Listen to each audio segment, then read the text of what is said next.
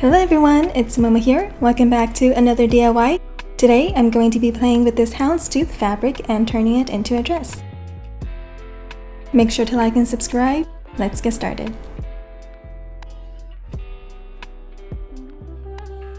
For the bodice, start out with a fitted top or dress and make sure to take into consideration any darts you might want to add. Fold it in half and trace out the front. My darts are going to be 3 inches wide, so all this extra fabric right here is going to make up the darts. Measure the distance between the front darts and take half of that, and then measure out from the center front. Draw in the shape of the dart on both sides of the bodice. Pinch it together, making sure that the sides of the dart match up. When sewing, don't backstitch at the tip. Instead, just leave about 5 inches of thread hanging and then go back and tie a few knots when you're done. Then snip off any remaining thread. The back bodice is basically a really long rectangle. The height should be the same as the side seam on the front bodice. The width would need to be at least 2 times the measurement of your back. Create a casing at the top by folding the fabric under twice. Make sure the casing is wide enough to hold a 1/4 inch elastic or whatever size elastic you're planning to use. Take some elastic thread and wind it around the bobbin. While you're doing this, make sure to pull the thread slightly. I'm pulling about maybe 75% of the elasticity. Make sure the bobbin is installed properly and use regular thread on the top. Play around with the settings and do a few test runs to make sure that the settings are right. I'm turning my tension all the way up and using a longer stitch length. Now just run a whole bunch of parallel lines all along the back bodice. Mine are about 1/2 inch apart and I'm using the foot as a guide for the distance between each stitch line.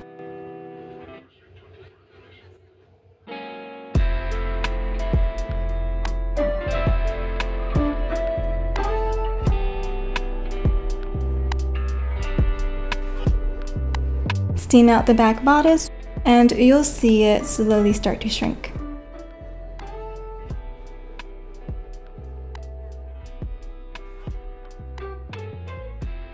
Take a 1/4 inch elastic and thread it through the casing at the top.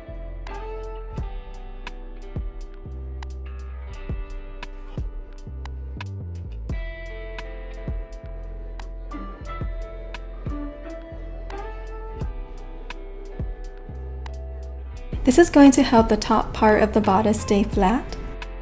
Sew the ends closed.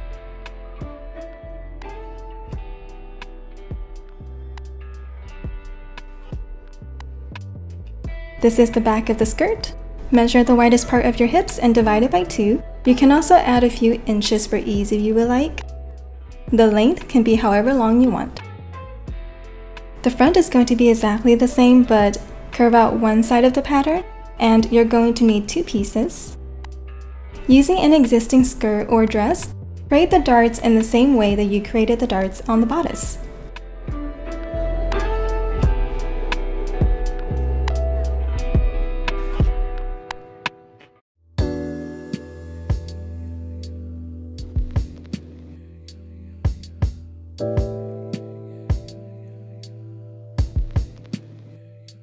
Now that the basic shape of the skirt is complete, I'm going to even out the waistline. To do this, I'm taking the measurement between the top and the bottom and making sure that it is even all around the skirt. And then snipping off any extra fabric. So if you recall, my skirt had a little fringe at the bottom. This came with the fabric, so I'm going to create the same fringe on the front of the skirt.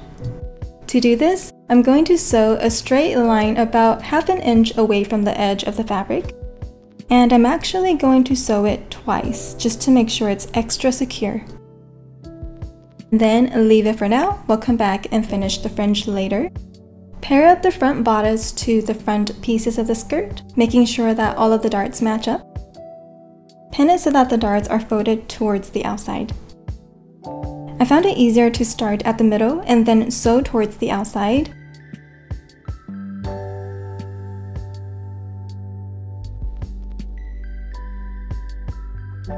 This is the bottom layer of the skirt, and you can see that the darts are actually folded towards the center.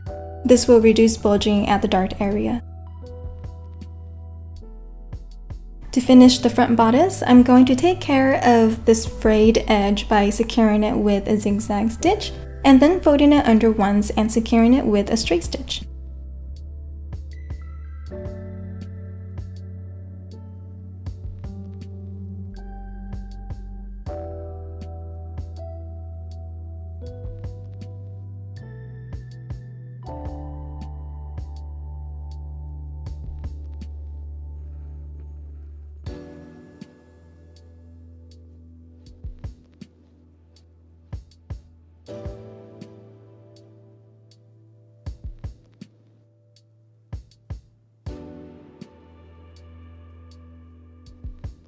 Here is the front almost complete. On the back, simply match up the top to the skirt at the center and sides.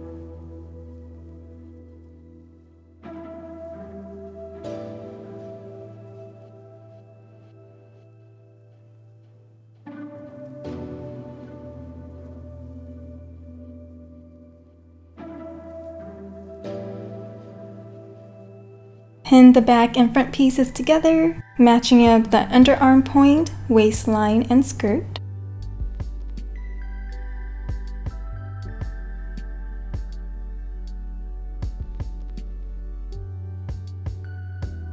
This was another one of those cases where I had to start at the waist and sew all the way down to the bottom of the skirt, come back to the waist, and sew up to the underarm. Create the shoulder straps using 1-inch strips. Fold it in half and sew.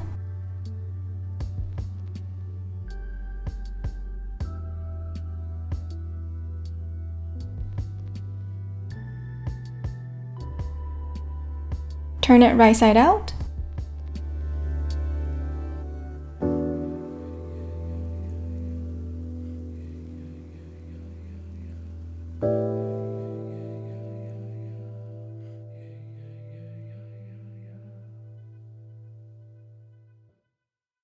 You can see here that the shoulder strap is more like a tube, so to keep it flat, I'm going to top stitch right next to the edge.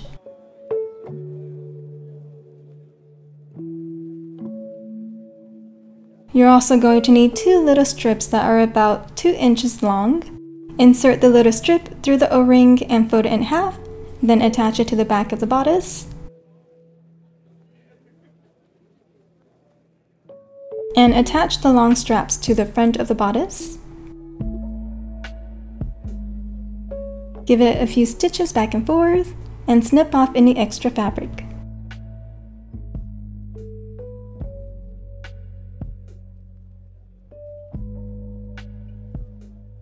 Take the loose end of the shoulder strap, insert it through the slider, through the O-ring, back through the slider, and secure it in place. You can find a more detailed tutorial of this at the link below. Now we can go back and create the fringe by removing the horizontal threads from the skirt. It was actually a lot easier to use the sharp tip of a seam ripper to separate the thread and then just pull it out from the skirt. As you move along the curve, you'll find that the threads are not going to come off completely. Comb them out so that they're hanging vertically, and then even out the edge with a scissor. And that's how you make this dress, guys. Thank you so much for watching as always. Make sure to like and subscribe, and I'll see you in the next video. Bye!